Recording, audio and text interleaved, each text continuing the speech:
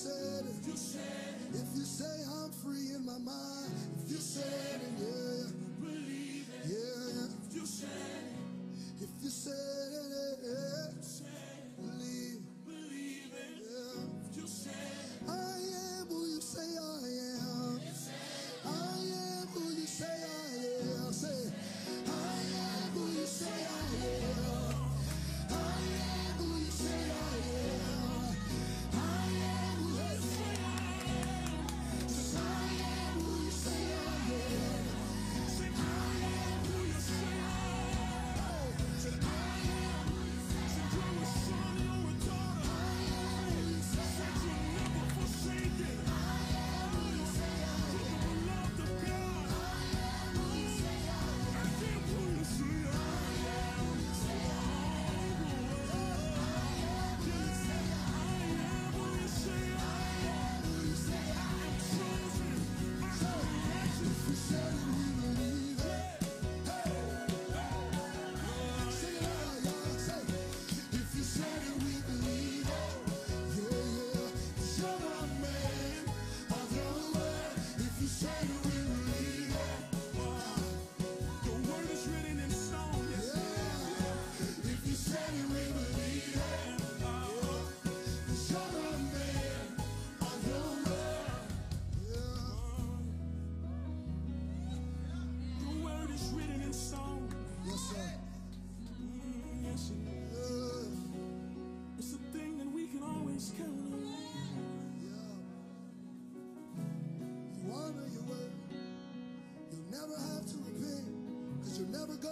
what you say.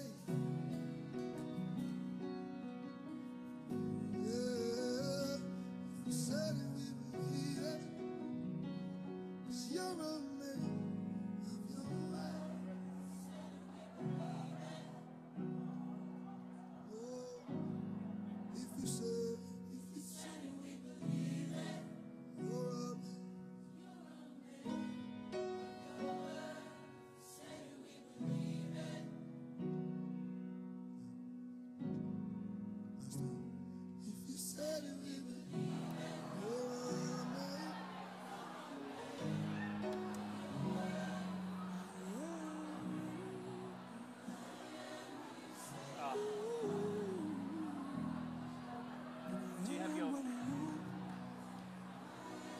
Cause the great I am speaks over me.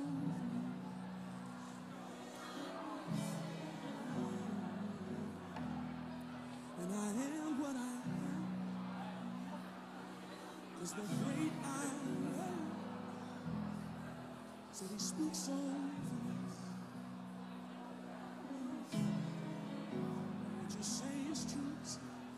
I am what I am. Cause the great I am said he speaks over me.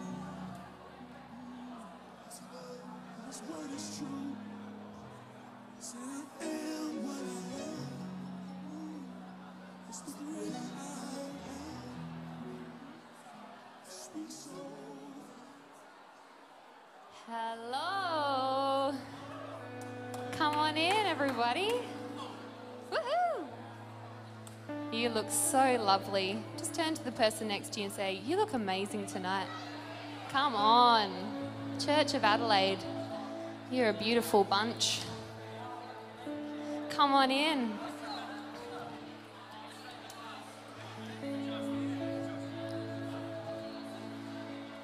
Well, we want to welcome you tonight to Ignite. We want to welcome all denominations represented here tonight. The Church of Adelaide. From the really out there ones to the more chill, reserved ones, we love you all. And there's a place for you here tonight, and so we want to welcome you. I have a really boring notice for you. If you need to go to the toilet tonight, come on. The hub over there behind you has toilets. And there's snacks on the table that were for the team, but no one really ate anything, so just go nuts.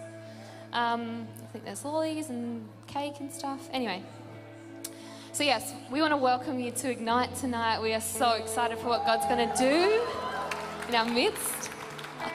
You know, it's going to be good when you're getting wrecked in the pre-service prayer already.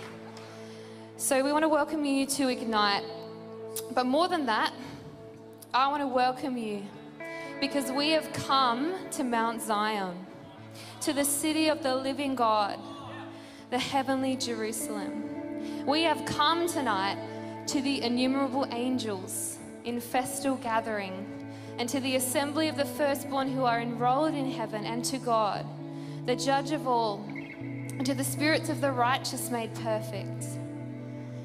And my favorite one, to Jesus, the mediator of a new covenant, to the sprinkled blood that speaks a better word than the blood of Abel.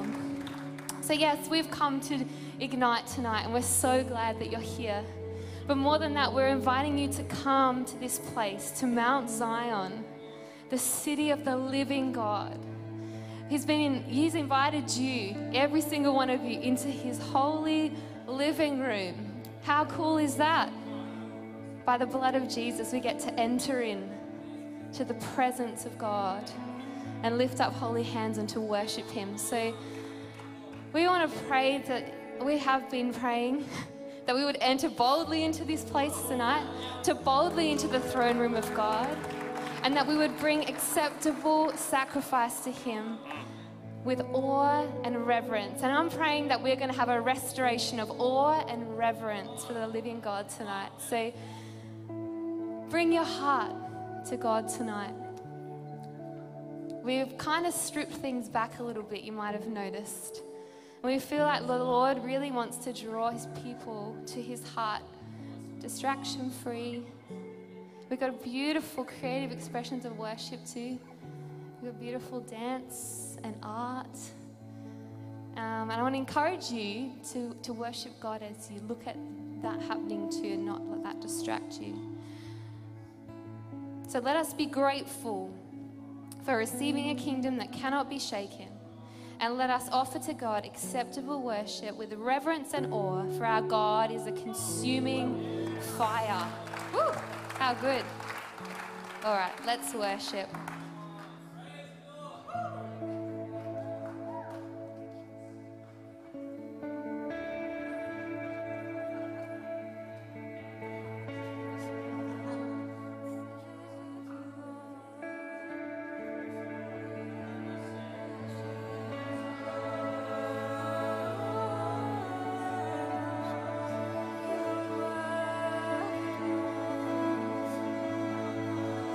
So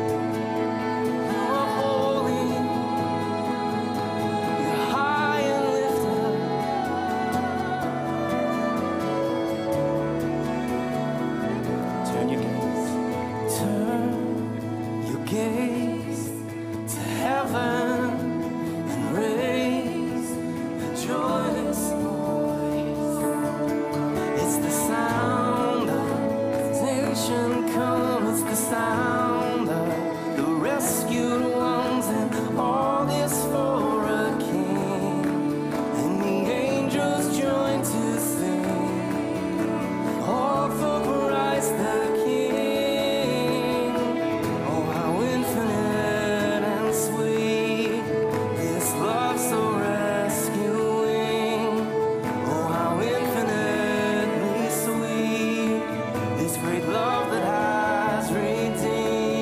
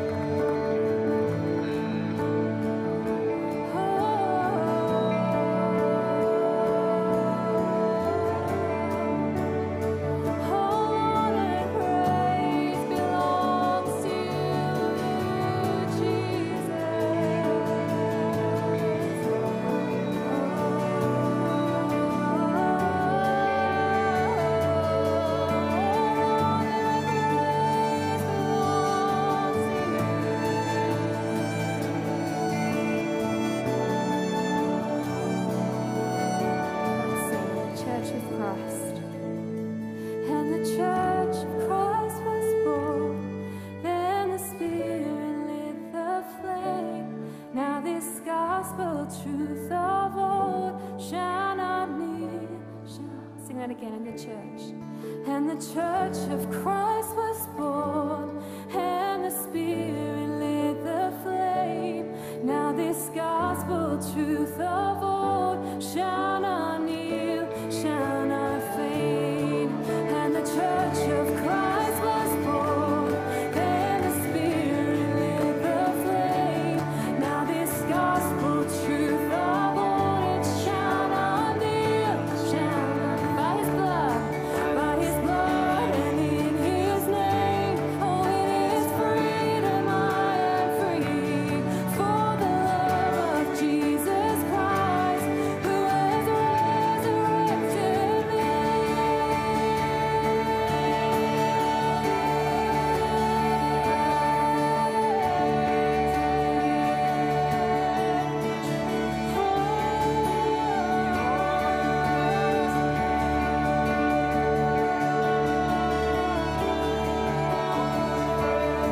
Oh, this is our freedom song. Let's sing praise. We praise the Father, praise the Son, praise the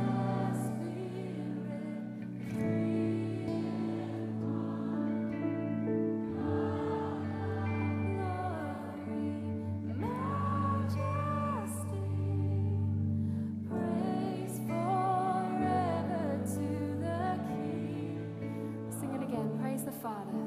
We praise the praise the Son, praise the Spirit, three in one.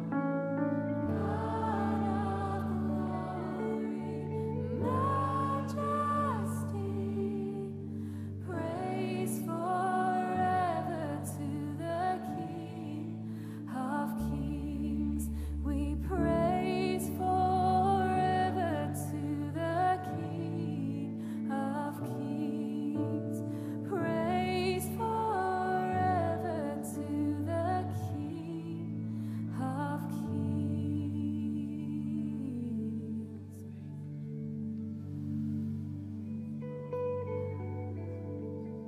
Yes, Lord, we bring you our praise tonight, God. We bring you a sacrifice of lips and hearts, hands and feet, Lord. We give you all of us tonight, Lord. Would everything that has breath praise the Lord in this place tonight, God. You are the only one worthy, Jesus. Thank you, Jesus. Worthy, worthy one.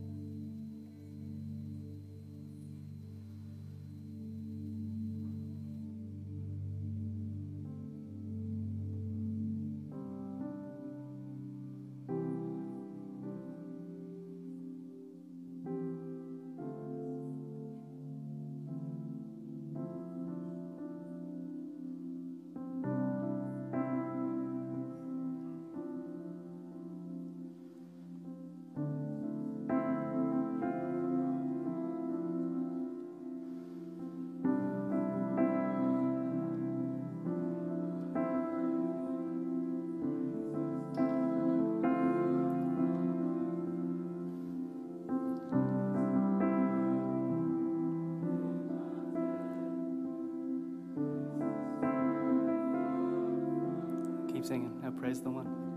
Praise the one who Paid my debt and raised this life up from the dead.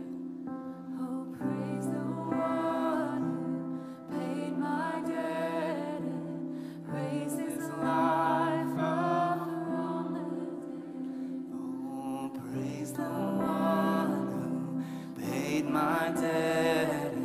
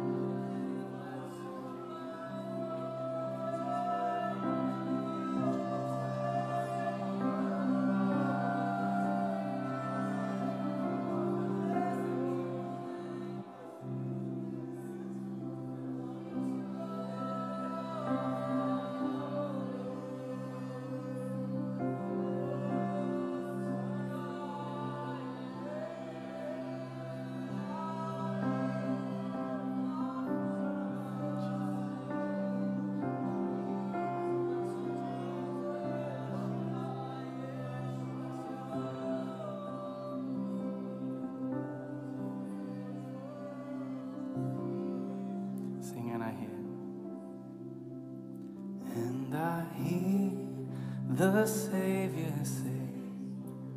Thy strength indeed is small.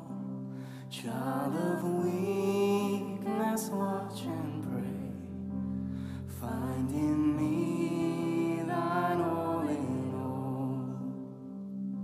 'Cause Jesus paid it all.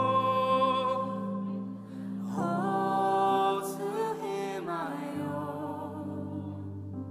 Sin had left a crimson stain. He washed it white as snow.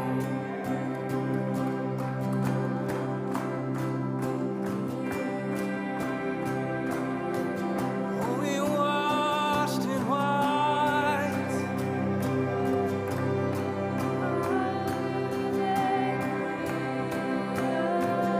Look now. And now indeed I find thy power and thine alone can change the leper's spots and melt the heart of stone. 'Cause Jesus paid it all, and all to him I owe. Sin had left a crimson stain, but he washed it white as snow. Jesus paid.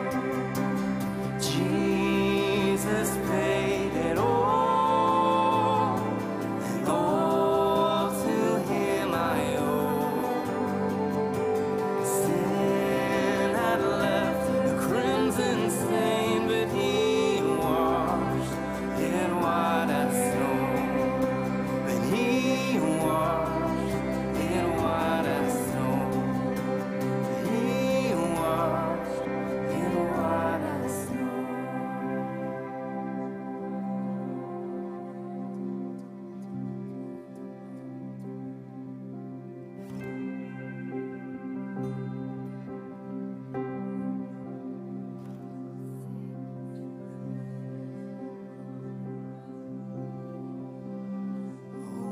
Praise the one who paid my debt and raised this life up from the dead. Oh, praise the one who paid my debt and raised this life up from the dead. Oh, praise the one who paid my debt and raised this life up from the dead. Oh, praise the one who paid my debt and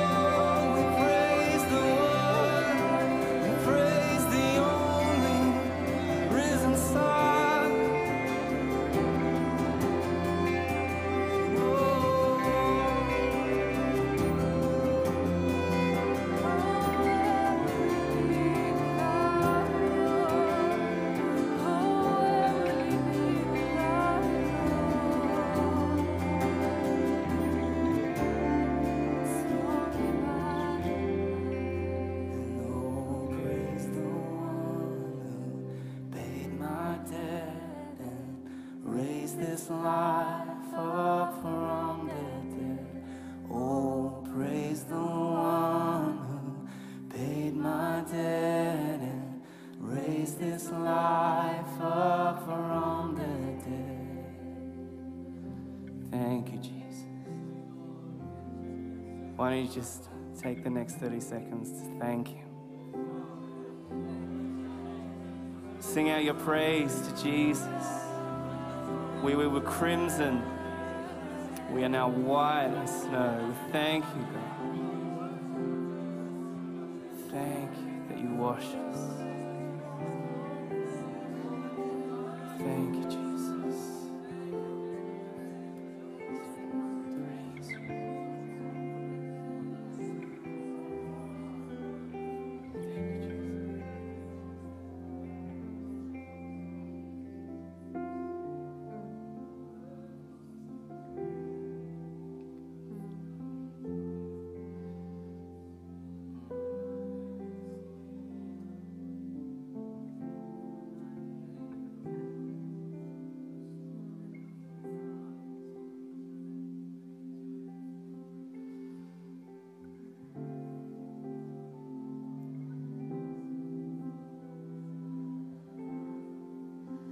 Lord, we remember where we would be without you, Lord. If it weren't for the blood of Jesus. I feel like the Lord's inviting us just to take a moment. Just remember, you who were once far off. We were aliens, God. We were enemies of God. And by your blood, you brought us near. You brought us near because you wanted to be with us, Lord. Thank you, Lord. Oh, where would we be without you, God? Where would we go? What hope would we have? We would have nothing without you, Lord. You raised us from death. Thank you, Jesus. Thank you, Jesus. You did what no one else could do. We couldn't save ourselves, Lord. Though we might try, God, you're the only one that saves. You're the only name that saves. Your blood is the only thing that saves, that washes us white as snow, pure and holy before you, Lord. Your blood gave us access to the King of glory, the throne room of heaven, God. We have a seat at your table, Lord. Oh, we're so thankful, Lord. Oh, we're so thankful, God. Lost without you. Where would we be? Where would we be if it weren't for your mercy, God? Oh, where would we be without?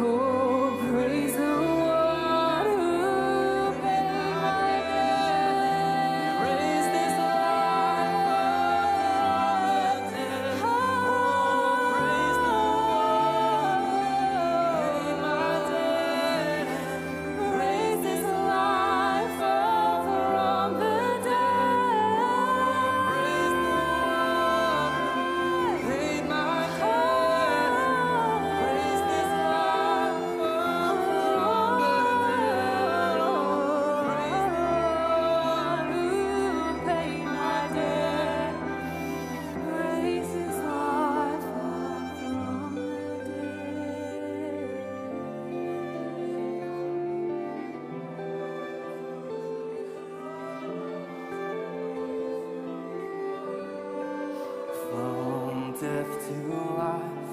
We're raised with Christ. Where we were dead, now we're alive. From death to life, we're raised with Christ. Where we were dead, now we're alive. From death to life, we're raised with Christ. Where we were dead, now we're alive. From death to life, we're raised with Christ.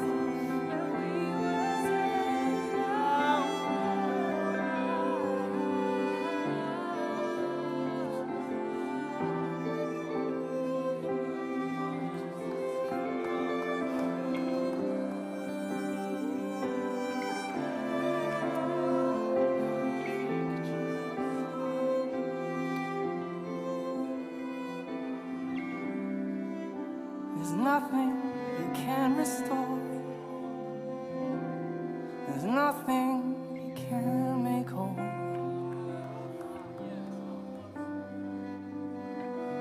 Seated with you in heavenly places, all by your blood, all by your blood.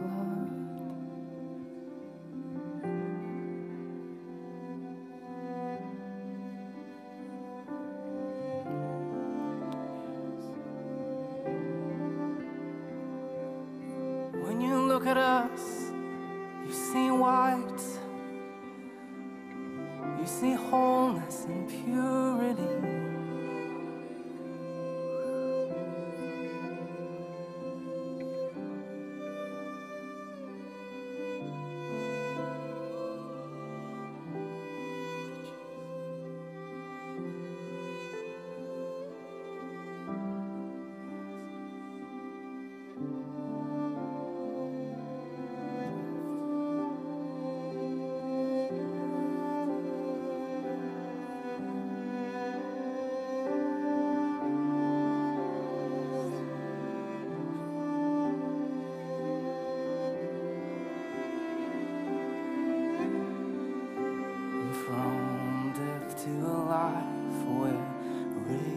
Christ, where we were dead and now we're alive. From death to life, we're raised with Christ, where we were dead and now we're alive. Just thank Him, thank Him. Thank you, Jesus.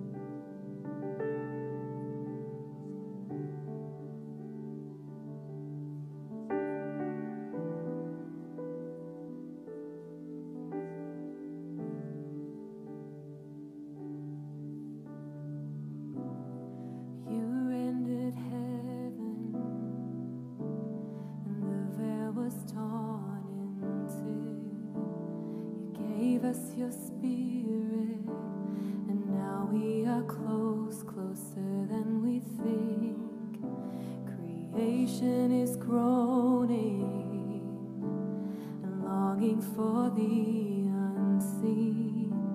But here in this moment, eternity's close, closer than we think. What are they singing? What is it like? You are surrounded with thunder and light. Everything in us, the longing, the ache, to join with the heavens, the anthem of praise.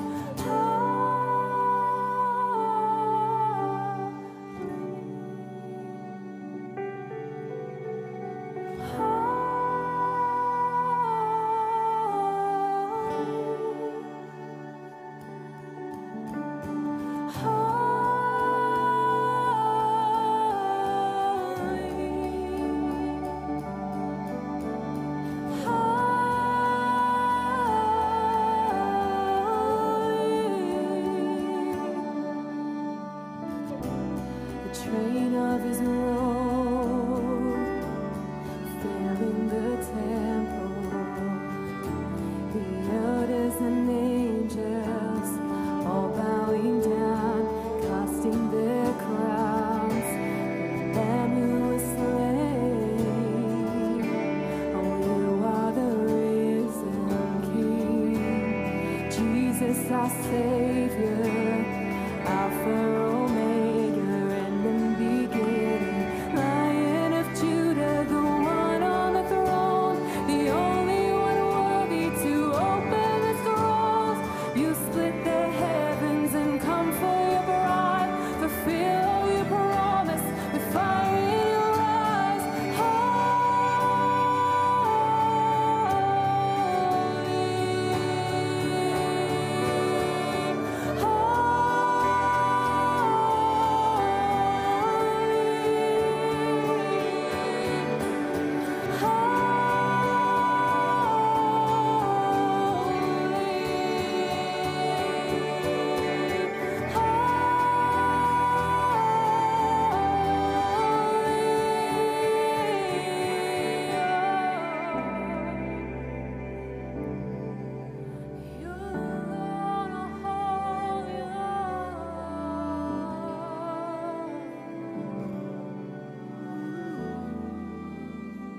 Sing blessing.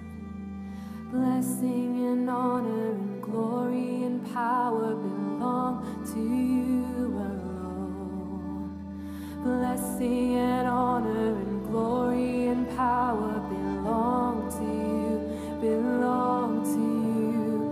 Blessing and honor and glory and power belong to you alone. Blessing and honor and glory and power belong. It belongs to you. Blessing and honor and glory and power belong to you alone. Blessing and honor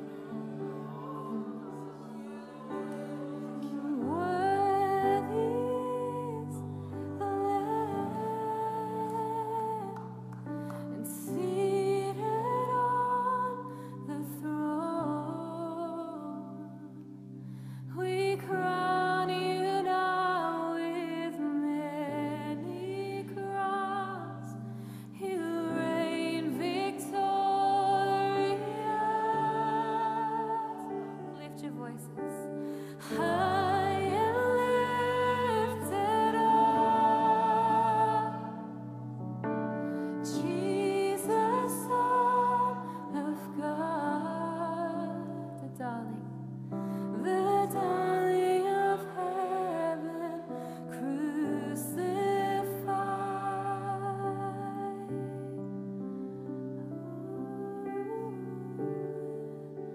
Worthy is the Lamb.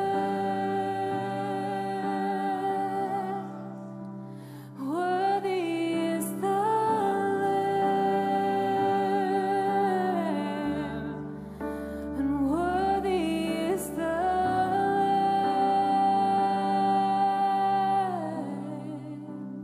Worthy is the Lamb.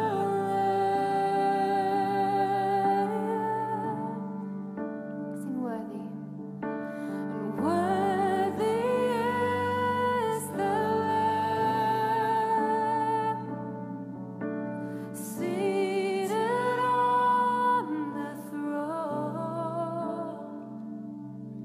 We crown you now with many crowns. He'll reign victorious,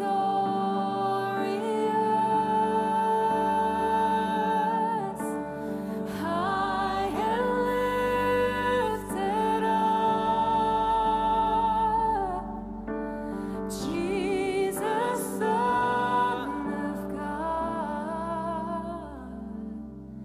the darling of heaven, crucified.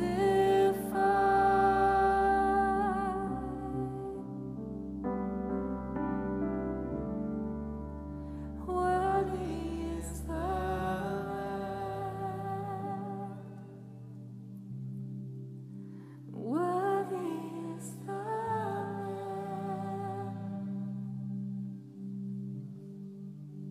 Worthy is the Lamb. Worthy is the Lamb. Worthy is the Lamb.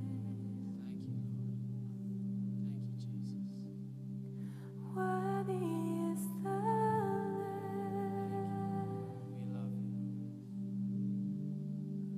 Worthy is the Lamb. Thank you, Lord. Worthy is the Lamb. Come on, guys, let's just take this last little moment as we adore Him. That's what this is about right now. This moment is about adoration. It's taking a moment as the Church of Jesus Christ, all different denominations, gathering together under the one thing that all unites us, which is Christ and Christ alone. Christ crucified, Christ glorified, risen and seated at the right hand of the Father, who gave His Spirit to His church. So let's just join together and say, worthy, worthy, worthy. Worthy is the Lamb. Worthy is the Lamb. You are worthy, Lord. Come on, lift your voices. Lift your voices all over the courtyard. Take a moment just to declare, worthy is the Lamb. Worthy is the Lamb. Worthy is the Lamb. Worthy is the Lamb. Worthy is the Lamb. Worthy is the Lamb. Worthy is the Lamb. We worship you, Lord. We worship you. Father, what a joy and a privilege it is to be able to come together and worship you. What an honor it is to be able to enter into the Holy of Holies, to sit at your feet and say, worthy, worthy, worthy. To say, holy, holy, holy. To know that we have access to know that we can approach the throne of mercy with boldness. And we come boldly now, Lord. Father, we ask that you would bring an encouragement to your people, Lord, that you would do something in our hearts and our lives. Lord, that this wouldn't be a moment in time, Lord, but this would be something that lasts. God, that you would do a work right now, tonight, God, that this would be something that we look back on 10, 20, 30, 40 years, say, God did something in my life right there, right there. He did something tangible. He shifted, he changed me, he moved me, he broke something in me, he renewed something in me that I thought was long gone, lost, buried. But he is able. He is able. I feel to declare that over this area tonight, that he is able. He is able to do immeasurably more than we hope or imagine. That's our God. He is able. He is faithful. He is true. We're at a Christian university and they said this wouldn't happen in South Australia many, many years ago. And I know Barry Chant, and he will declare the faithfulness of God and that God is able in seeing this place established in this city. He is able. He is able. Praise God. Praise God. I just want to share a few things, but I recognize you've been standing for a while, so if you want to rest your feet for a little bit, and it might not be any more comfortable sitting on bricks, but if you want to find a spot, you can say hello to someone next to you for a moment. Welcome them to Ignite.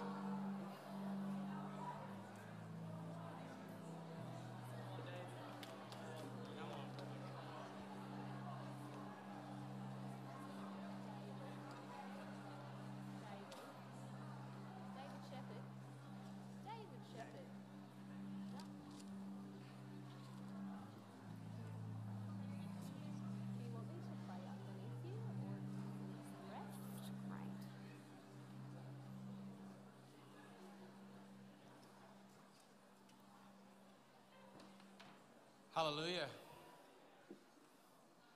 So, guys, it's so good to have you here with us, with Ignite Ministries, to worship the Lord, to pray, to bring in praise, joining together different denominations from all over the place.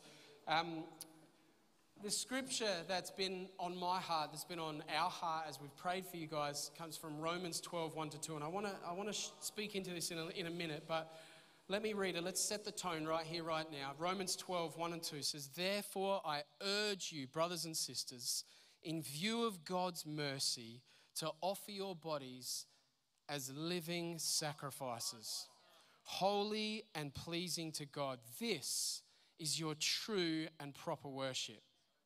Offering our bodies as living sacrifices, holy and pleasing to God. This is your true and proper worship. Do not conform to the pattern of this world, but be transformed by the renewing of your mind.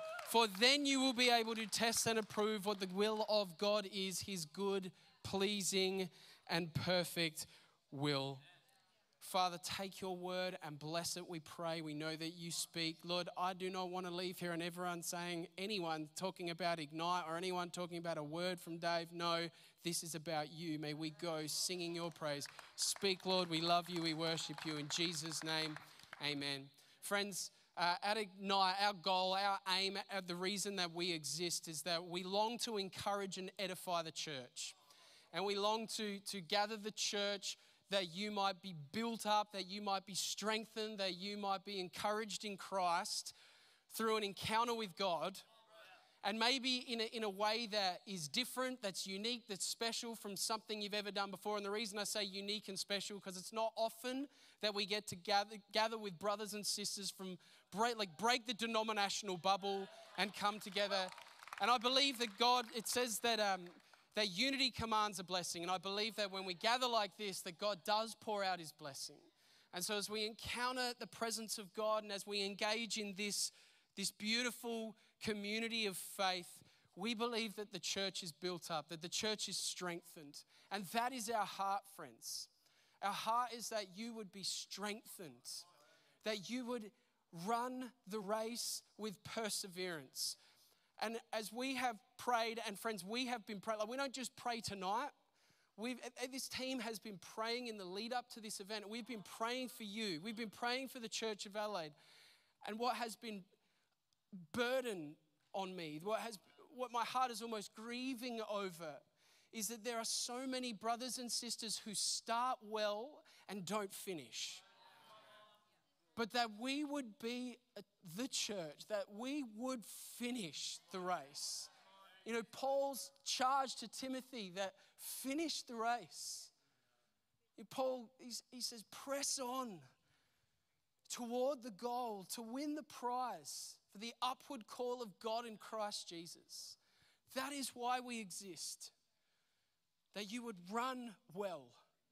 And that you wouldn't just encounter God and have a moment and say, gee, that was nice. But no, God would light something in you, hence ignite, that there would be a fire lit in your heart and your soul.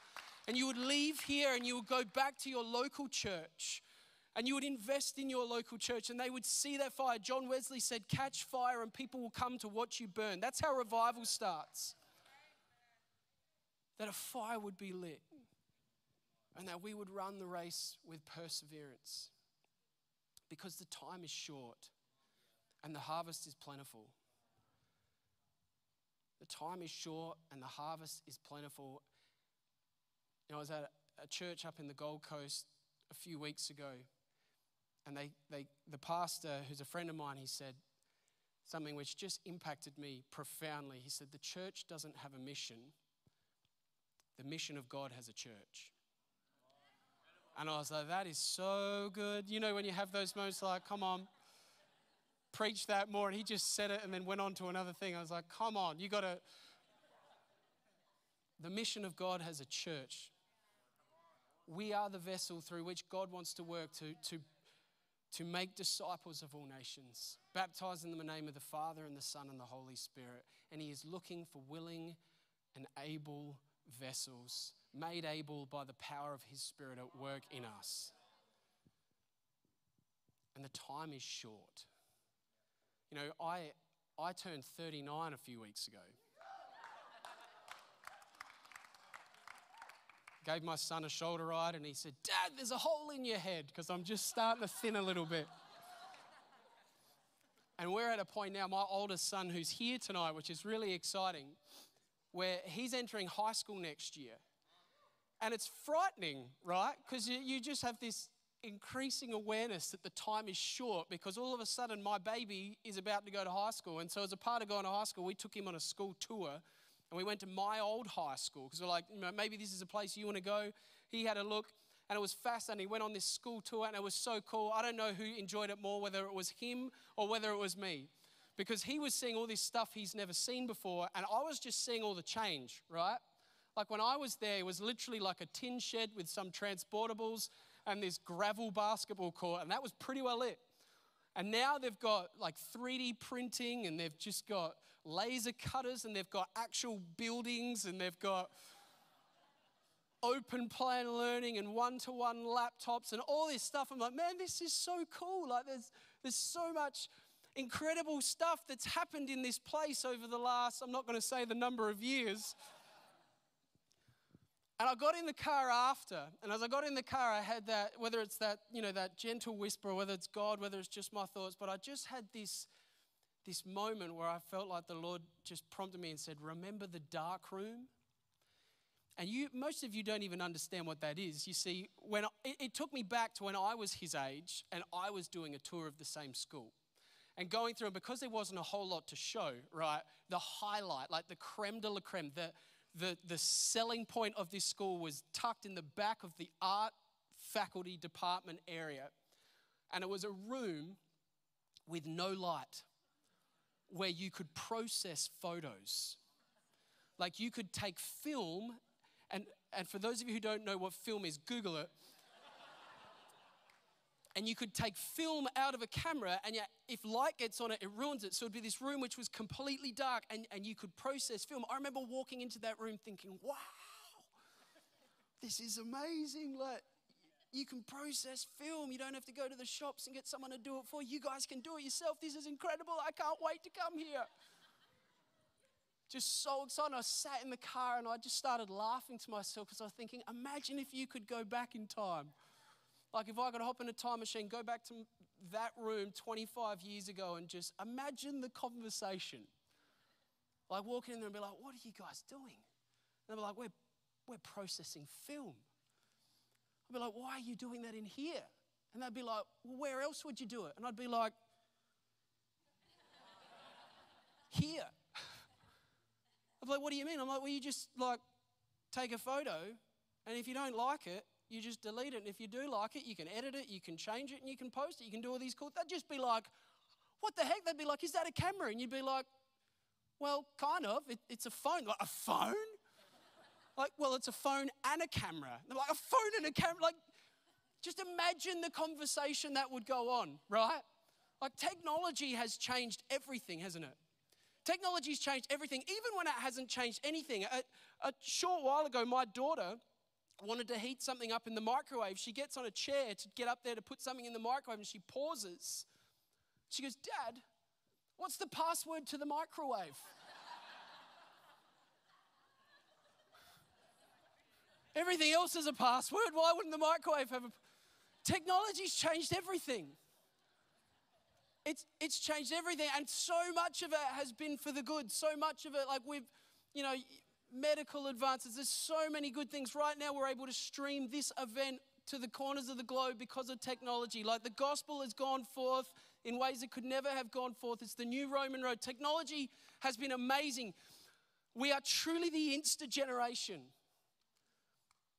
And we can reach people immediately. We can do all these great things because of it. But there is a dark side. And there is a negative. And we know so much of the fallout from that because what God creates, Satan will counterfeit. And God creates it for his glory and for our good, and Satan will counterfeit it for our destruction. But I think actually one of the greatest negatives of this instant generation where we are going is now a lack.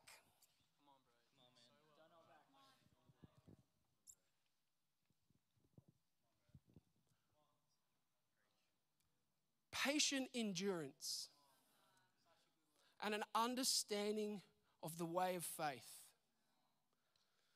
Because we are an insta generation, but I do not believe that God is an insta God.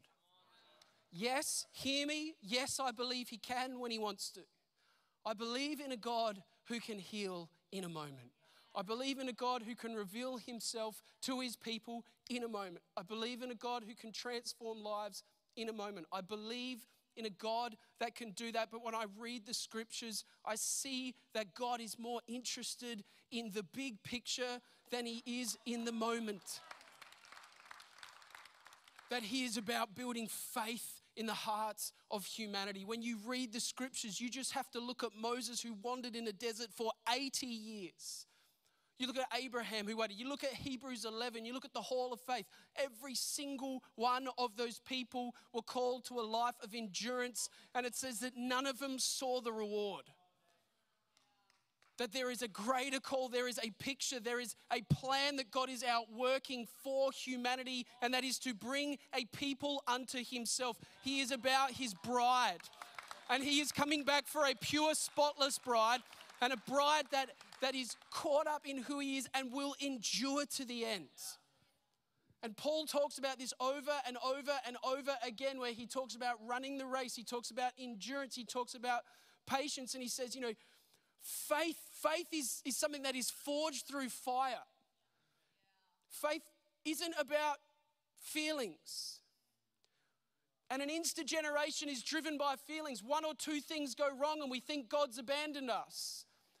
Something bad happens in my life and they say, where are you, God? As opposed to recognizing that just maybe the testing of our faith develops endurance. James, I've got to read this to you. James 2, he says, consider it pure joy, my brothers and sisters, whenever you face trials of many kinds, because you know that the testing of your faith produces perseverance, endurance, and let perseverance finish its work so that you may be mature and complete, not lacking anything. Listen to this, verse 12. Blessed is the one who perseveres under trial. Having stood the test, that person will receive the crown of life that the Lord has promised to those who love him. God wants his bride to get a crown of life. And we will lay that crown back at his feet. But he's done it for a crown. He says, so this is about faith. And faith is about endurance. And it's about enduring to the end. And therefore, the Insta way is not my way. My way is the way of endurance. How do we endure to the end? What message can we preach? How do we become this bride, these people who endure to the end? In an Insta generation, in an Insta culture where everything is now and I'm looking for it now, where I want my vending machine, God, where I do my tithes and I say the right prayer and God says bang. How do we live counterculturally? And this is why we need to come to the Word. And as we come to the Word, we see all through Scripture this beautiful picture of people who endure. We actually see with Israel. Do you know Israel? 3 times a year they would make a pilgrimage. They would journey from wherever they were to Jerusalem for worship, for festivals. And some of these people would walk with their entire families, young families that have children, that have themselves, that have their parents, that have their grandparents, that have their livestock. This would be a huge traveling party. They'd pick everything up, and some of them would walk up to 200 kilometers to get to the worship festival 3 times a year. They'd be walking for maybe 3 weeks.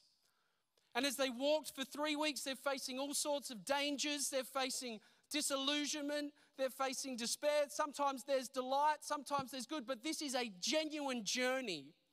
And I know journey has been overused, so I don't say journey lightly because I know everyone's on their journey, like they're on their love journey, and then they go on a reality television show and date 26 people at one time. Or they're on their food journey, so they go on a reality television show and cut tomatoes and cry because grandma used to cut tomatoes this way. Like, I get that everyone's on a journey, but I want to reclaim journey. Because the Christian life is genuinely a journey. It is Friedrich Nietzsche actually said that faith, that this perseverance, this journey is a long walk in one direction. That we are called to a genuine journey, a walking after God, a walking after Christ through whatever comes our way, not being blown to the left and to the right, not being swayed by the winds of this world, not even in the Psalms where I look to the hills. The hills was where the pagan gods were. The hills was where all the distractions were. Well, where does my help come from? Does it come from that God? Does it come from that God? Does it come from wealth? Does it come from fame? Does it come from me doing this? Does it come from acceptance? Does it come from this? And he says, no, my help comes from the Lord. And so they would journey, they would do this journey all the way towards Jerusalem, and week after week would pass, and they'd eventually, as the journey gathered on, what started with them and their family, all of a sudden there'd be other families, they meet along the road, and then other families, and you get to Jerusalem, and all of a sudden the temple comes into sight. This massive, glorious, wonderful, one of the seven ancient wonders of the world. This thing is incredible. And the Levites would be there, and there would be laughing and dancing and celebration. There'd be noise. There'd be all this wonderful stuff, and their spirits would lift as they came to Jerusalem ready to worship God. But guess what? The thing that sustained them on the journey was not the building. The thing that sustained them on the journey wasn't the crowd. The thing that sustained them on the journey wasn't which priest happened to be preaching at the temple that day, which Levite was singing in the sanctuary that day. That is not what sustained them. That is not what kept them moving. No, what kept them there was what sat at the very center of the temple. And what sat at the very center of the temple was the Holy of Holies. And we got a little image here of a floor plan of the temple. And so what would happen is that these people would come to the temple and there would be this great joy and excitement, and it says that you enter his gates with thanksgiving and his courts with praise, and there would be all of that as the Levites were welcoming them in. And then you would catch a glimpse of the curtain, and you would know that behind the curtain was the presence of God. But in front of it was an altar. And the people had a profound understanding of their need for the presence, that there is him and in him is life, but the only way to the presence was through the altar. This is what kept them going, is a profound realization of their need for the altar. They couldn't stop, because if they stopped, they wouldn't get to bring their sacrifice. And if they didn't get to bring their sacrifice, then they don't get the life. That they understand that without the presence of God is no life. That they might be alive in the flesh, but they're dead in the spirit. And so they have to come and they have to bring their sacrifice. And at the sacrifice, their sins are declared forgiven. They are declared free. And they are united with God on high. And then they would leave, and they would leave so excited that this sacrifice had been done, and they would return to their home, and then just a month or two later, they'd start the journey all over again. You see, what sustained them was the bleeding sheep in front of them as they would walk for 3 weeks, knowing that that was the lamb who would be slain for the forgiveness of their sins, and they had to get to the altar. And friends, I've just had this conviction on my heart that the reason people are falling away is that we have forgotten about the altar. We've forsaken the altar. We come for the show.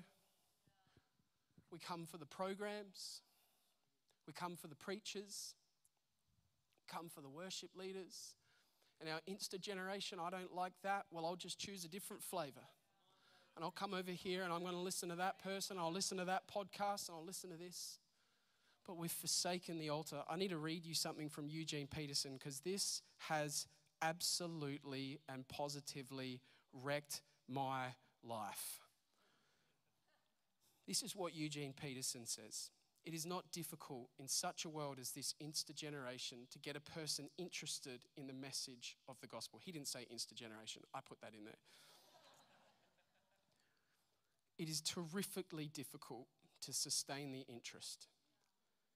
Millions of people in our culture make decisions for Christ, but there is a dreadful attrition rate. Many claim to have been born again, but the evidence for mature Christian discipleship is slim. In our kind of culture, anything, even news about God, can be said if it is packaged freshly, but when it loses its novelty, it goes on the garbage heap. There is a great market for religious experience in our world. There is little enthusiasm for patient acquisition of virtue, little inclination to sign up for the long apprenticeship in what earlier generations of Christians called holiness. He goes on to say that we are religious tourists living in a cultural moment where people claim to be Christians, seeking high points, a weekly, fortnightly, monthly visit to a church, a conference here, a podcast there, moving from moment to moment to taste the good stuff, but never truly embracing the journey with God. Our heart at Ignite is that you would embrace the journey by realizing your need for the altar. And here's the thing. Those guys knew they had a sacrifice to bring. We come to a different altar. We live in the world where that God who dwelt behind the curtain stepped down from heaven, lived a perfect life, did the Insta things, changing people's lives to reveal his lordship and his glory, but then he offered himself on an altar, which is the cross. And as he offered himself up on the cross, that curtain tore in two. And as the curtain was torn in two, it meant that the presence of God is now accessible to all.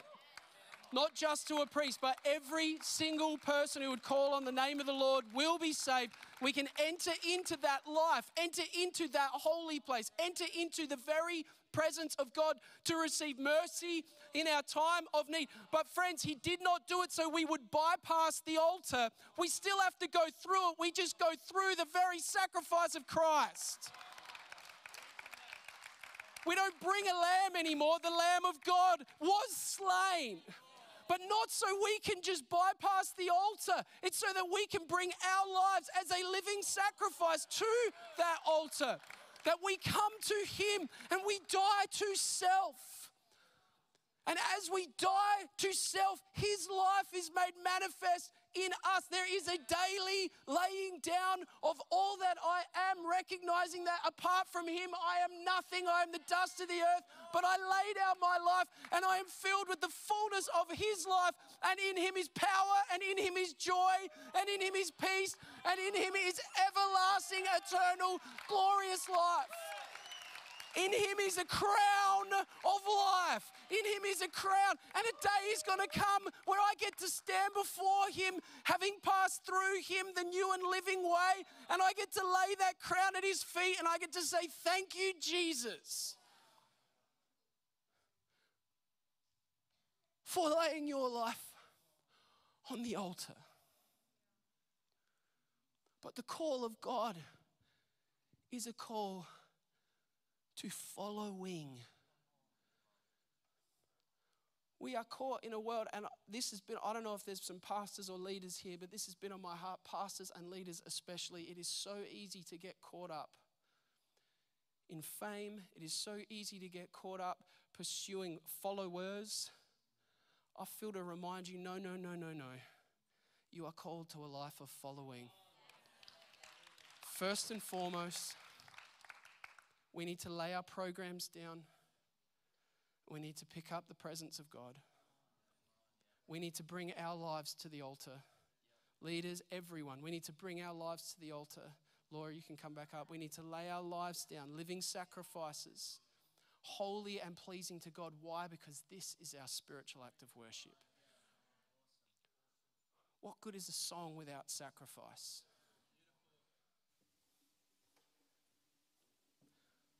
What good is praise unless our hearts are prostrate before him?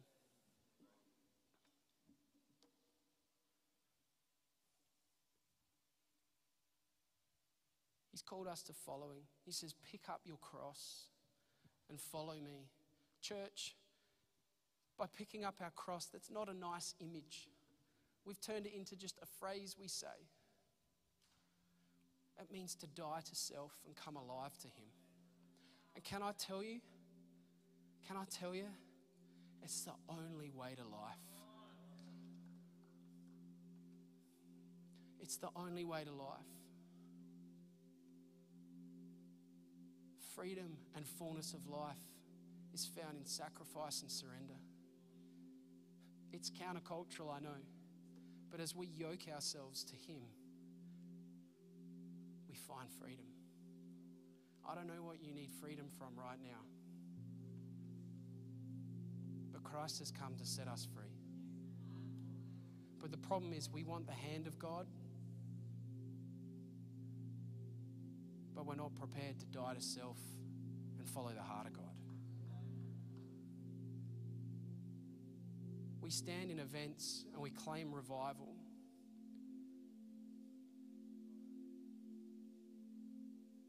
God wants to revive our hearts. Maybe if the church just lay our lives on the altar. Maybe if we come before the living God and say, less of me and more of you. Just maybe we would see that revival we long to see.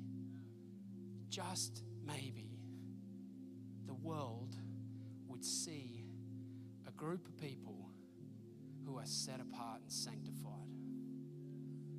and be drawn to that.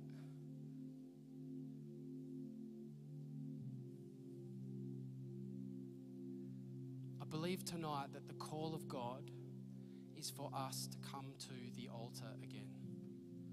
The altar is not a place we come to once when we put up our hand and say, yes, I want to receive Jesus as Lord. Maybe you've done that 20 odd years ago, 5 years ago, I don't know how old you are. But this is a living sacrifice. This is a daily walk of repentance, a daily turning from myself and living for Him, a daily saying, yes, Lord, all of you and none of me. I lay my life down on the altar. I lay it all down. I lay my hopes. I lay my dreams. I lay my failures. I lay my struggles. I lay my successes. I lay everything down at your feet and I say, I can't do this without you. I need you. We need Christ. The church needs Christ. It's time to put Christ back in Christian. That He would be magnified, that He would be holy, that He would be made glorious in our lives, that He would be all in all. And in so doing, as we humble ourselves, we become the vessel that He can finally use to do the work He longs to do. Because we don't have a mission, He has a mission, and the means through which He achieves His mission is His church. He's like, I want to revive this world. I want to revive Adelaide. I want to revive. I want to move in might and power. I'm just looking for a people who would die to self, pick up their cross, and come follow me. Come follow me. So I want you to stand to your feet.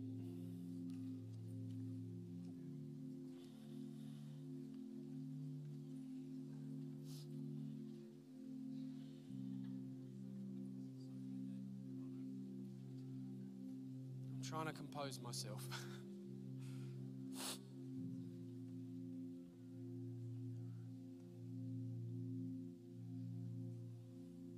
I don't know about you, but I want to run well. My prayer is that, like Paul, I can get to the end and say, I fought the good fight, not by my own strength, but by Christ in me. And I know the only way that that will happen is Christ in me, the hope of glory. Which means I have to die. That's right. And He has to be all in all. I've got to wake up every day and say, take my life. Come to the altar. Living sacrifice, holy and pleasing to God. Do not conform to the pattern of this world, but be transformed by the renewing of your mind. Then you will be able to test and approve what the will of God is. Some of you have been waiting for God to speak. Some of you have been asking for clarity. Some of you have been longing that God would intervene in a situation. And He's saying, don't conform to the pattern of this world. Be transformed by the renewing of your mind. Come to the altar. Then you will know the will of God. Then you can test and approve His good, pleasing, and perfect will. So friends, in this next moment, in this next song, I want to give us an opportunity just to physically respond to the work that God is doing internally. If you're at a point where you're like, yeah, I need this. It's time to die to self all over again. I want to encourage you to take a knee as we sing this song. And just let the Lord minister to your soul. Come to the altar. See the altar. You know, the slaughterhouse, as people came in there, they went from partying to reverence real quick as they saw the priest in knee-deep blood from all the sacrifices. We don't think of it like that, but it was an abattoir.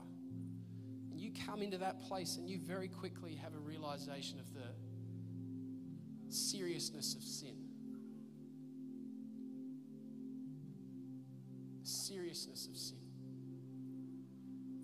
And the power of God to transform for those who would bring it to him and trust him for life and life to the full.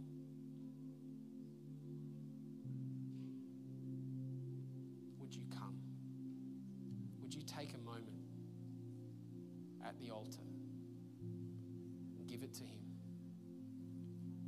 And then Jules is going to come up and he's going to lead us in some prayer, but we just want to have a moment right now to pause, to see Jesus high and lifted up, and to respond to what he's stirring in our hearts, to offer our bodies as living sacrifices, holy and pleasing to God. Loving Heavenly Father, how we love you, how we praise you, how we honor and adore you.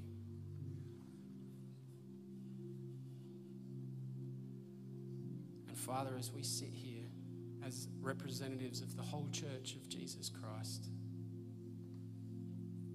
humbly we come.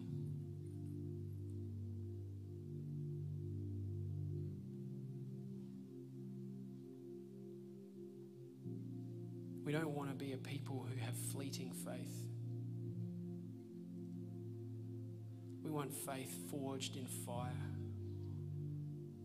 that it would become a shield of faith that lasts the distance, that when the enemy comes to throw his fiery darts, those darts would not penetrate, that we would not be swayed or moved, because we know that you have brought us through. Thank you for your faithfulness.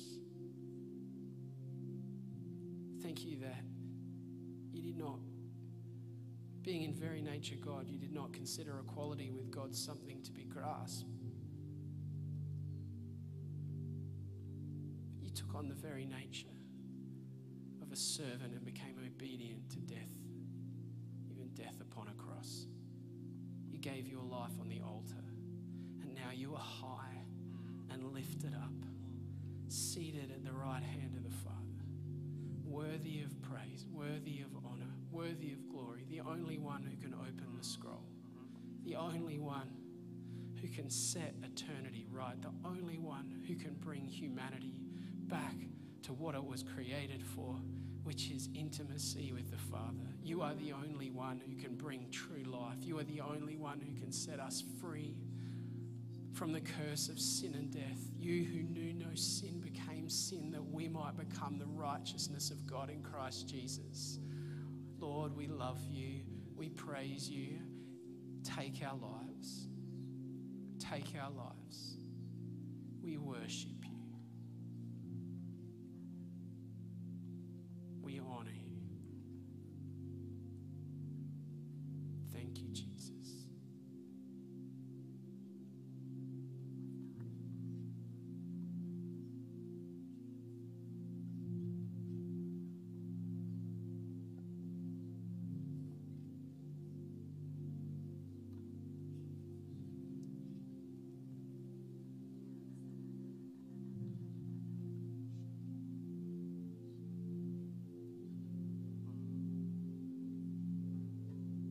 Praise you, Jesus.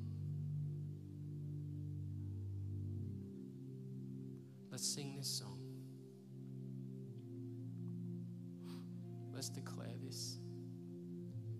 I believe as we do that the Lord just wants to just bring some restoration to some people's hearts. And I want to invite you as we sing it to kneel before the Father and say, take my life. Take my life.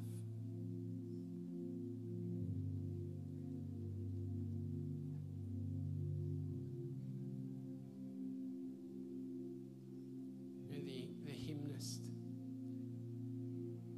declares, were every realm on earth mine, my gift would still be too small. Love so amazing, so divine, demands my soul, my life, my all.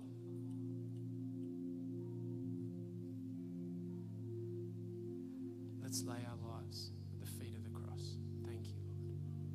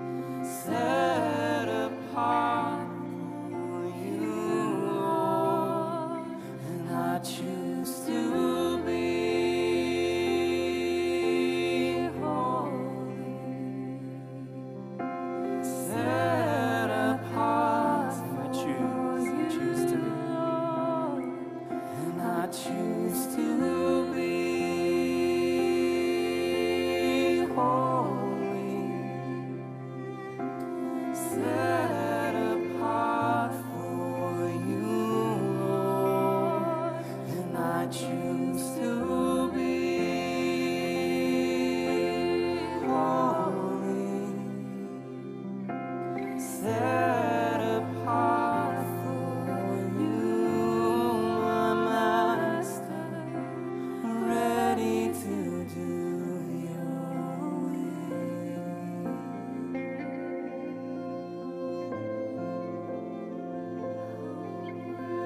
Ready to do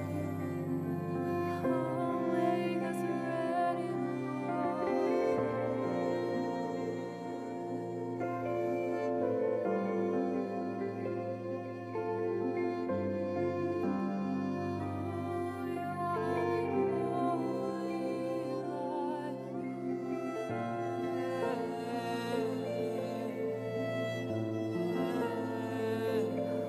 we wanna be holy like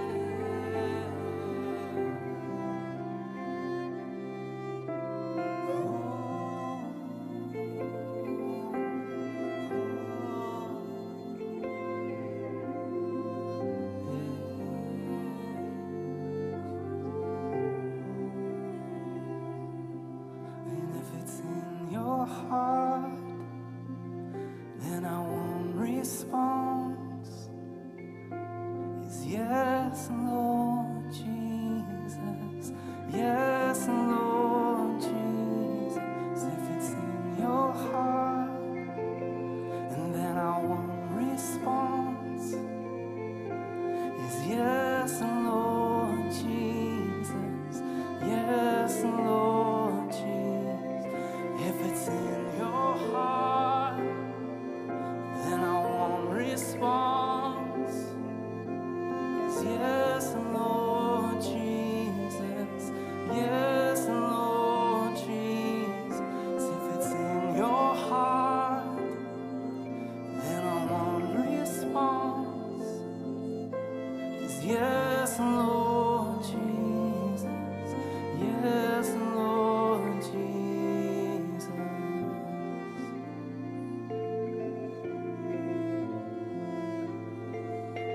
Receive our yes tonight.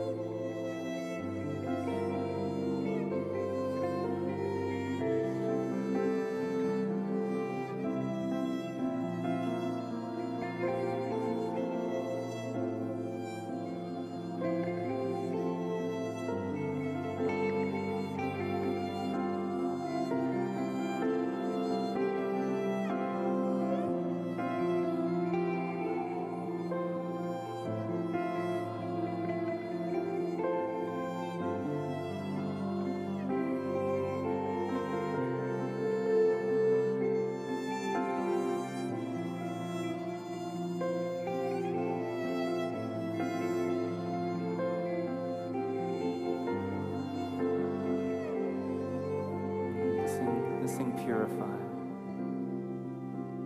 Purify our hearts.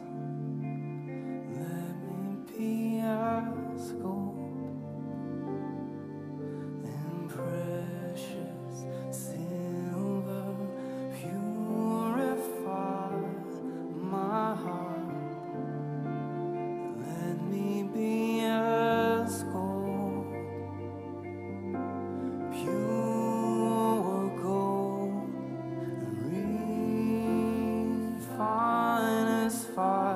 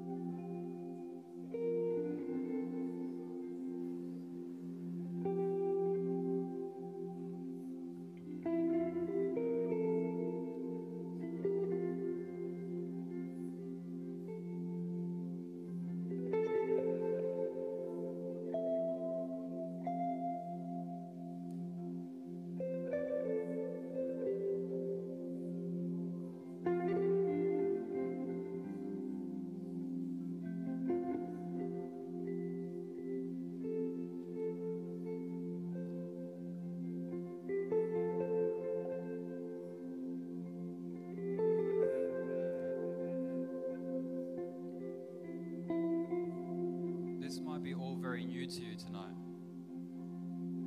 Might be very different from what you're used to. The way that we are worshiping right now with beautiful space.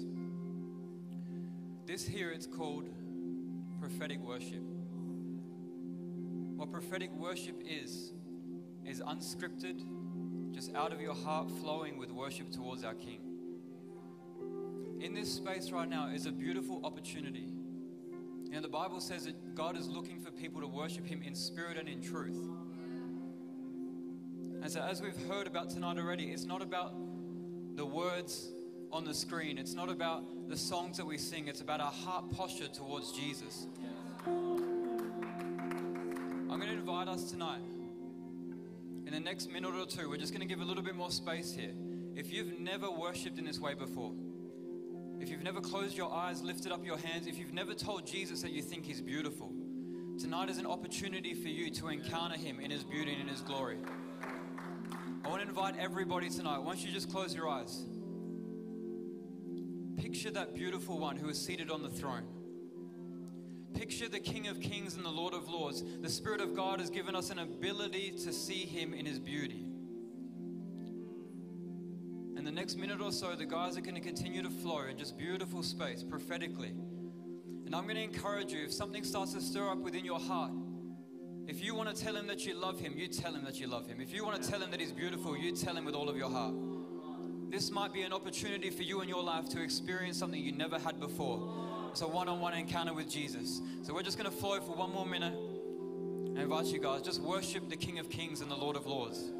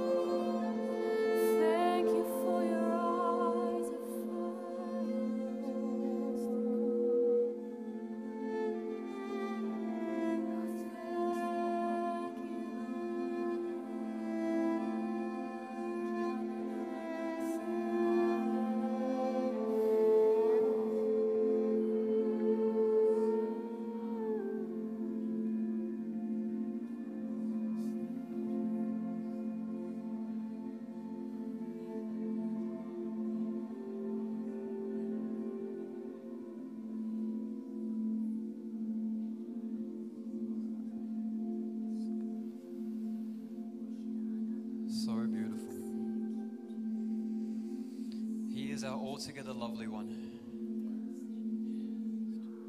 We are not here for just another meeting. We're not here just for another moment. We're here to meet with our King of Kings and our Lord of Lords. We are here to meet with our Father, the God of all creation, the one who loves us more than anything. We are here for one thing. For one thing. For one thing. I want to minister something over us as a family tonight, the Church of Christ, the Church of Adelaide, this family. What Dave brought earlier was incredibly beautiful and so key. You can feel the somberness in that moment of just the reality of what Jesus has done for us and what He's called us to. I want to continue to minister in that flow because I feel like God is still moving tonight. I want to set someone free this evening. There is something that I've heard across Christian circles, and I'm going to set you free on this tonight. You are not still a sinner once you've given your life to Jesus. You are not still a sinner.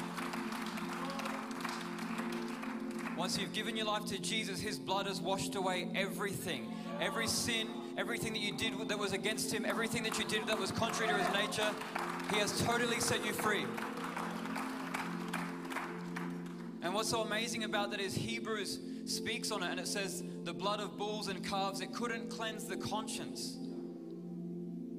It made atonement for that moment, but it couldn't make perfect and it couldn't cleanse the conscience.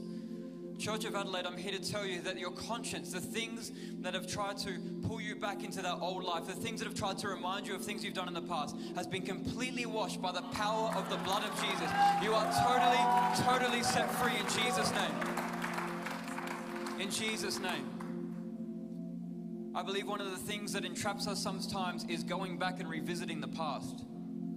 We're not called to revisit the past. We're called to look to our future, the King of Kings, the God of glory. We are called to behold Him. And I love what Dave was preaching because he is calling us deeper into His presence, deeper into His presence.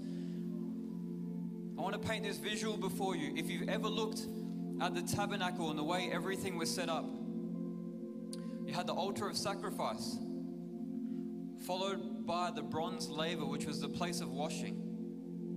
Into the holy place was a place where there was the showbread and the lampstand, and then the altar of incense that was before the curtain. And then behind that curtain, like we heard, the beautiful presence, the glory of God that would rest in that place.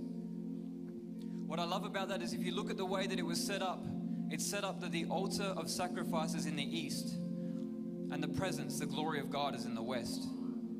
And the scripture says that in that day, He will remove our sin as far as the east is from the west. Isn't that amazing? He's taken us from a place of sin so that He can bring us into the place of His glory, into the place of His presence. Isn't that incredible? Yeah. And it says that you and I have been made partakers of that divine nature of Jesus Christ. That we actually don't live in the flesh any longer, but we live according to the Spirit of God. Yeah. You and I have a new nature. We are different. We are different. And so to dwell in this new nature, guys, I want to equip this beautiful city with something so precious. Because oftentimes we run to the blood after we've sinned. We take communion and we come back to that place. And that's absolutely right. We must always run back to the blood of Jesus, the foot of the cross, every time. He is gracious and merciful and He forgives. But I love this song that we just sang, Make Me Holy. I want to be holy. The reality of it is that Jesus has said that you are a holy generation, a holy nation unto His name. You've already been made holy. But can I give you a secret? The secret to walking in a holy lifestyle. Run to the blood before you've made a mistake. Stay under the body and the blood of Jesus. Do you know why? Do you know why? Because that body and that blood is speaking for us every single day. Protection, safety, blessing, covering. Jesus' blood and the finished work of the cross speak for us day after day after day. It never ever stops. It never ever stops. And so do you want to know the way to enter into walking in the presence and His glory always? It says that the blood of the Lamb was sprinkled on the mercy seat. The glory of God rests upon and in the blood of Jesus. Does that make sense to someone here tonight? So when you stay under the blood, when you stay under that covering, when you partake of that holy communion, you are basically saying, I know my identity. I know that I've been made righteous before Christ. I know that I've been made holy before Christ. And what happens is that nature that is fleshly and tries to pull you back into sin and pull you back into the things that you once were in, that thing quietens its mouth. Because you see, you and I have been born again by the Spirit of God, not by the flesh, by the Spirit of God. And God has called us sons to be led to walk in the Spirit. And so those fleshly things, that voice that always niggles at you, that voice that always tempts you, that voice that always tries to pull you back, that voice starts to grow dim and fade away. Because there's a communion and an intimacy with Jesus that becomes more real to you than that sin nature ever was. And so once you close your eyes tonight, I want to minister this word over every one of us. Just receive again the preciousness, the reality of the body and the blood of Jesus Christ. Father, we want to thank you that it's by the sacrifice that we can come near.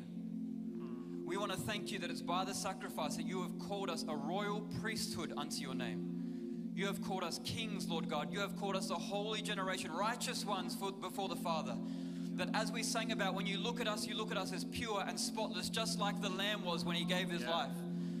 Father God, I thank you that in this beautiful city, there is a people that are being raised up, that are holy and that are pure and that are righteous and that will walk with God all the days of their life.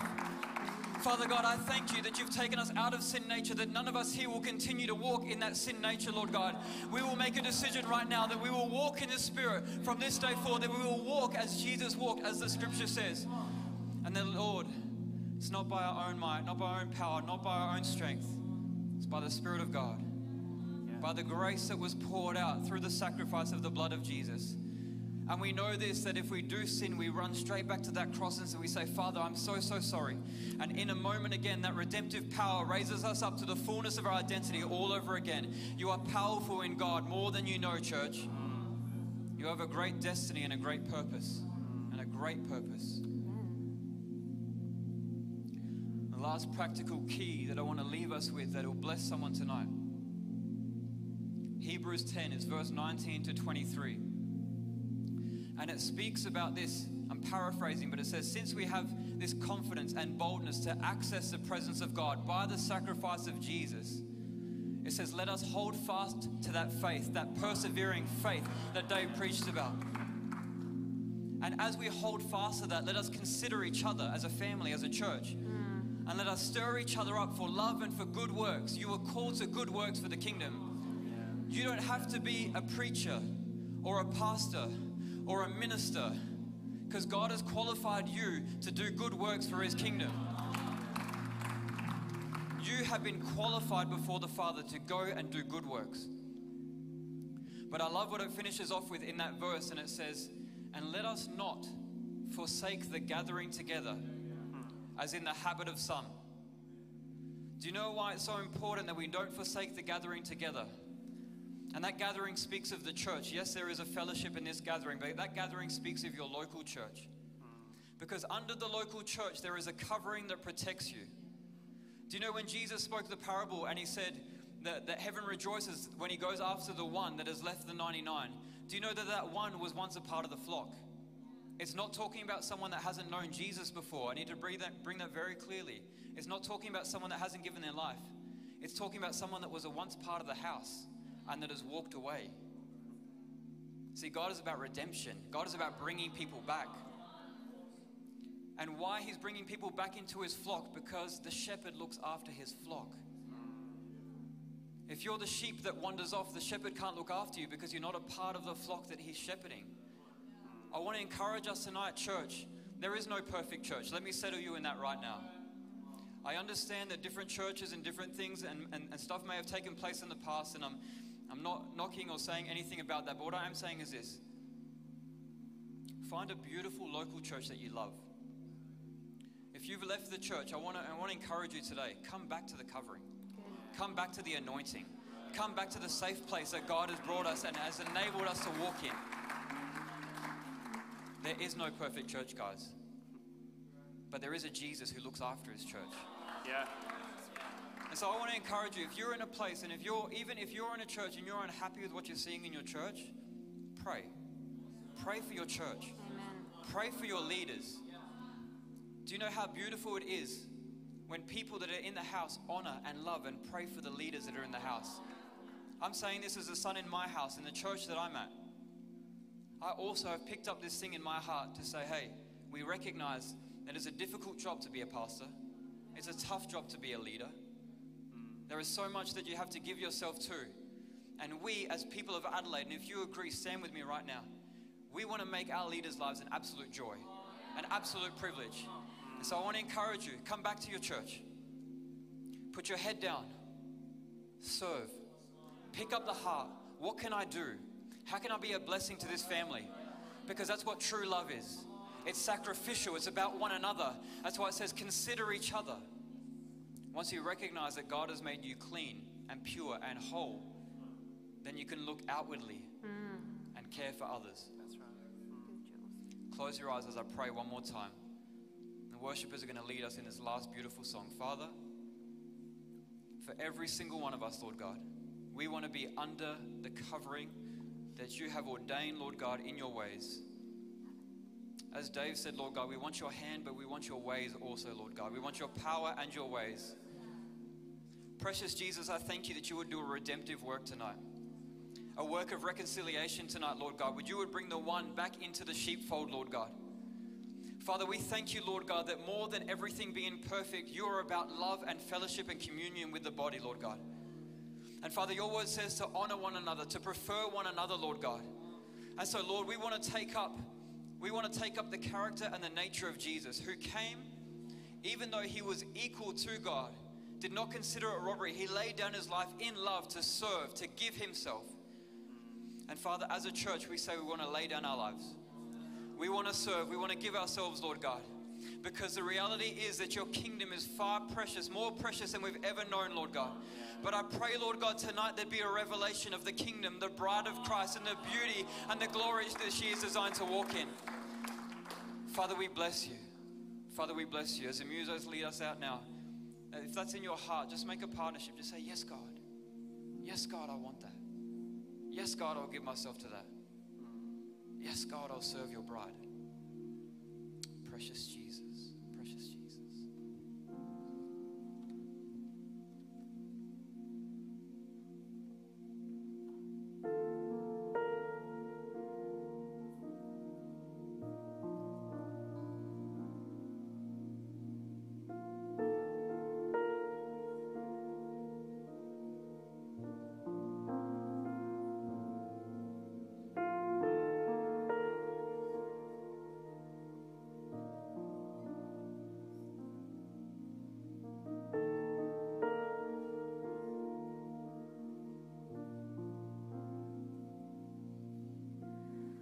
All is for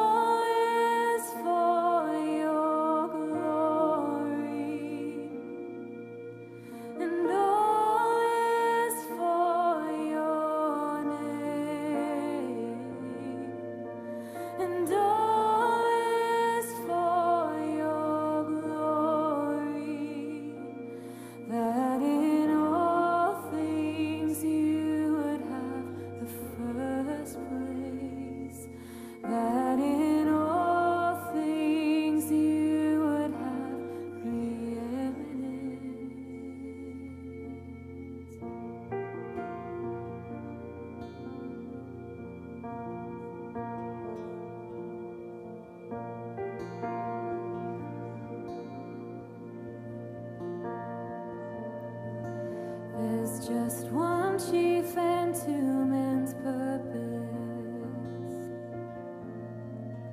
and one main reason for existence, and all men's high and vain ambitions will one day be brought low, will one day be brought low. To treasure you above all others, to love you like we love no other, and your greatness soon will be uncovered, and all the earth will then know. Thank you, Lord. Yes, all the earth will then know for you, Lord. For you alone will be exalted in that day, and worthless fools will be exposed as idols that we've made. For you alone will be exalted in that day, and you be seen as a rightful king, and from our hearts we'll say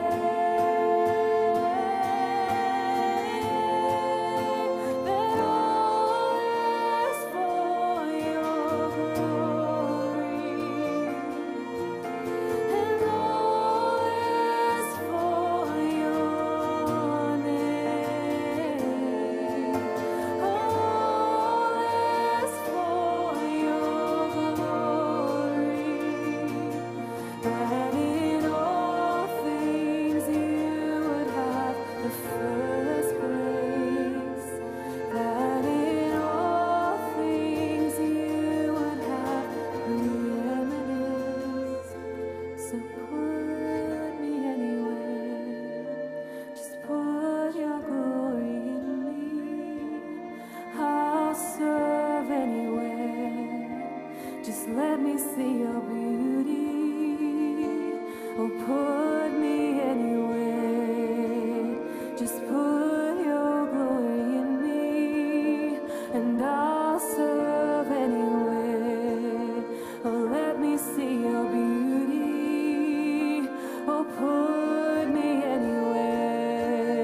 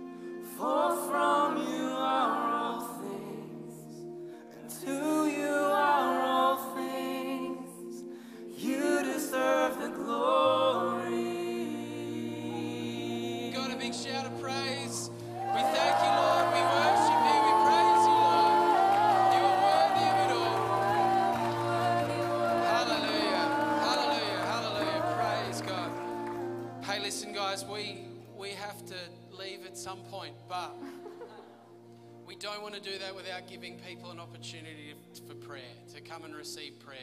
We've got our team here, they've got lanyards on, there's a bunch of people. We would love to pray with you. Firstly, I really feel on my heart, as Jules was talking about, staying under the blood, staying at that altar, that if there's some people here, when the Bible tells us to throw off everything that hinders and the sin that so easily entangles, if you're not running in that new nature, and you know there's stuff that's holding you back, you know there's something that you need to bring to the altar, that you need to specifically confess, we want to give you the opportunity tonight to come and do that and to come and walk in that new nature. And so we want to invite you. We go, are we going to sing? We'll sing one more song. But come and just in this beautiful environment, an opportunity just to say, hey, look, I need to walk in my new nature. I need to come to that altar and I want to lay some stuff down. We've got people that love to pray with you. Secondly, if there's something going on in your life that you need breakthrough in, that's the word I've got, breakthrough. I don't know what that looks like for you, but if there's that, you need breakthrough in something.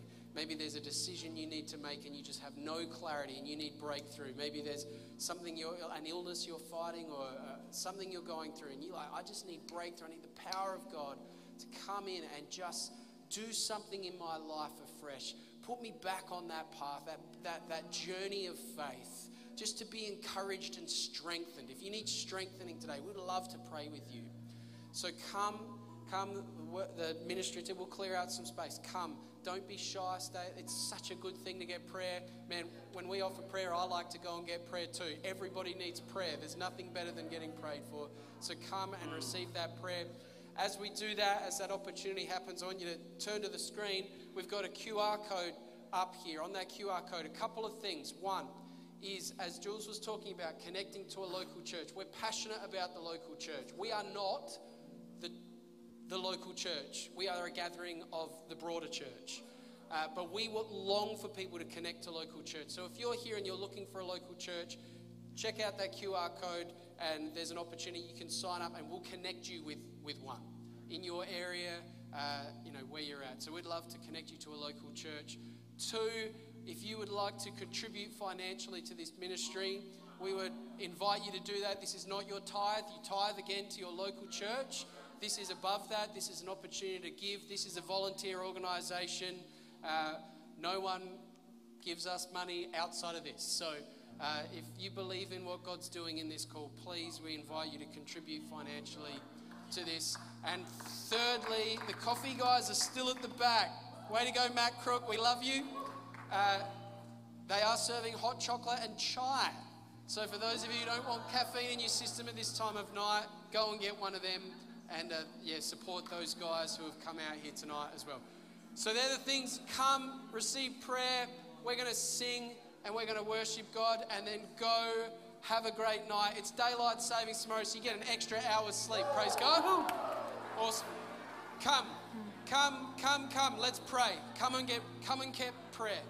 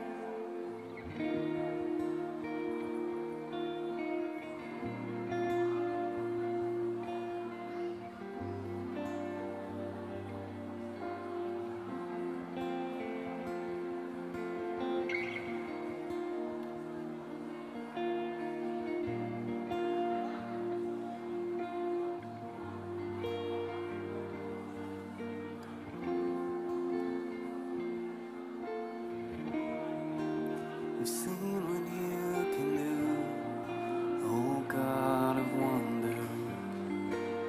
Your power has no end.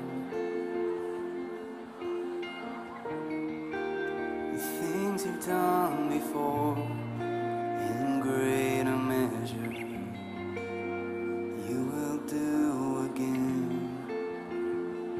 'Cause there's no prison wall you can't break through, no mountain you can't move. All things are possible,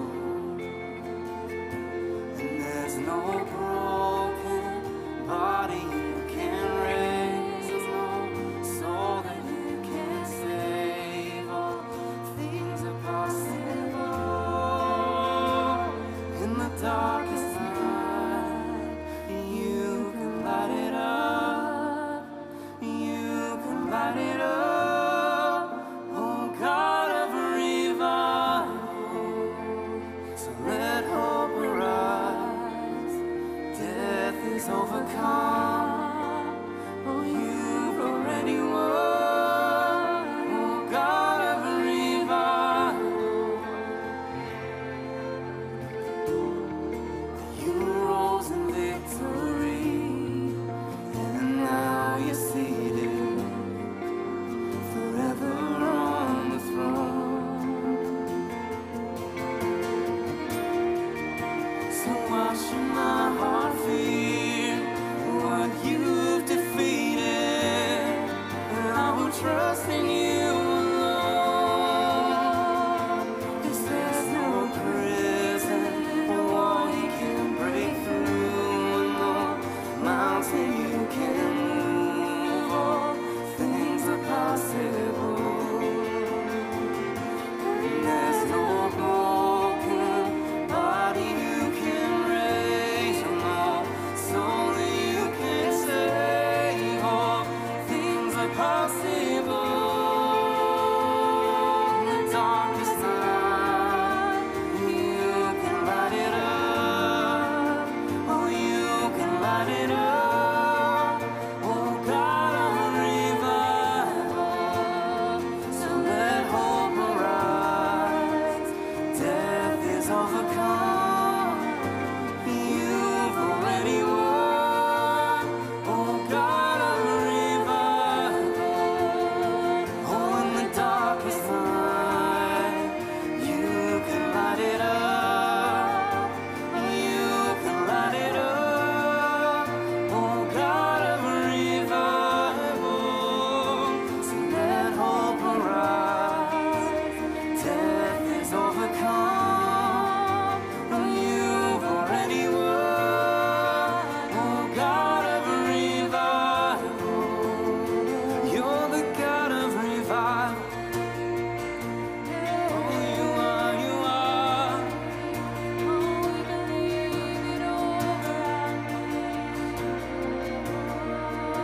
You're bringing dead things back to life.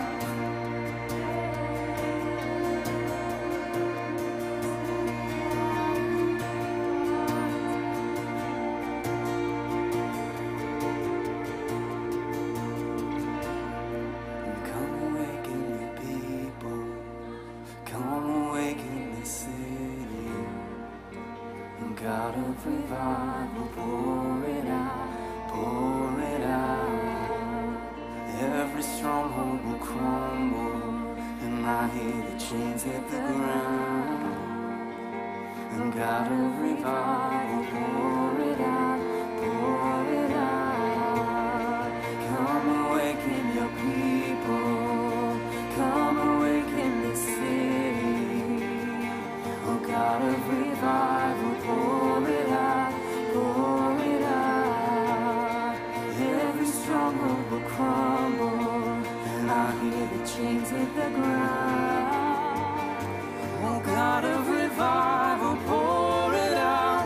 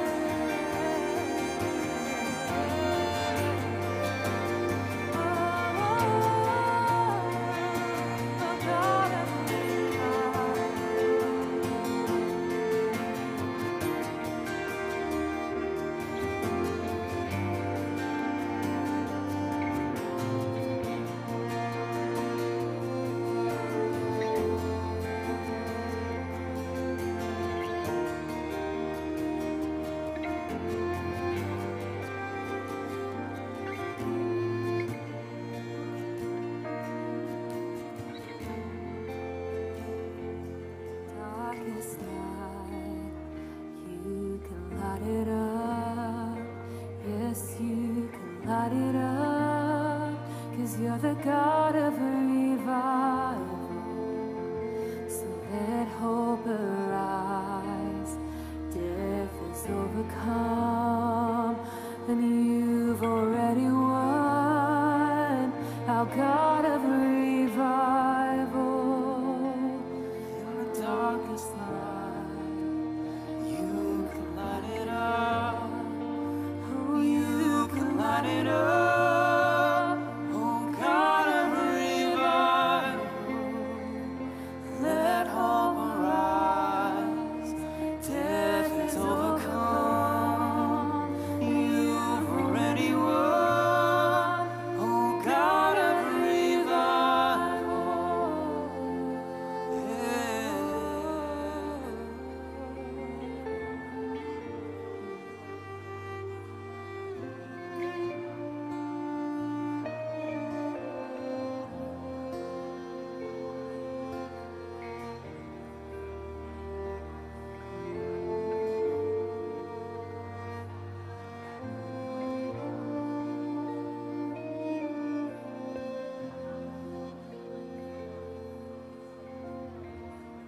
Come awaken your people. Come awaken this city. And God of revival, pour it out, pour it out. Every stronghold will crumble. I hear the chains hit the ground. God of revival, pour it out, pour it out.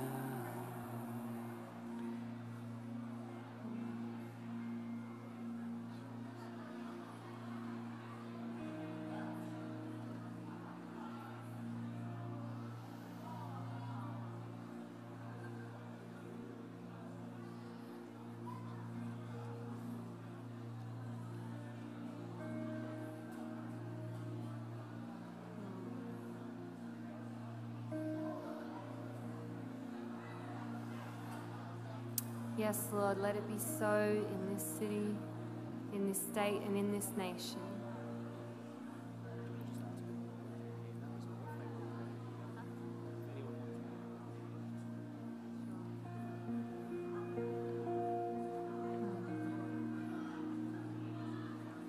Yes, Lord, you can send us. Amen. Amen and amen. If you're still yet to receive prayer tonight and you'd like to receive prayer, just raise your hand and we'll send somebody to you. We're also the priesthood of all believers, so we can pray for one another. So just reach out to somebody that's beside you. Thank you for coming tonight, everybody. Please stay as long as you like. We love you. And we'll see you at the next one.